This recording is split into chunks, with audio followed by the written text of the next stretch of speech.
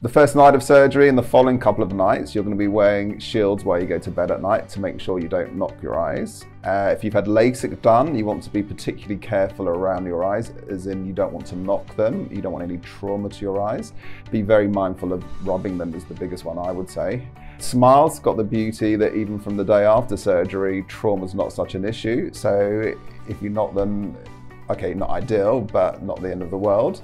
Lubricants, keep putting the lubricants in. There are various other drops we give you as well. We give you the medicated drops, which you want to use regularly, is explained to you at the time. But the lubricants, just go for it. You can never over lubricate your eyes. So dryness is a slightly greater issue straight after surgery. So use of lubricants just keeps them under control. In fact, even if they're not even feeling dry, I will still putting lubricants in your eyes 4 times a day or so.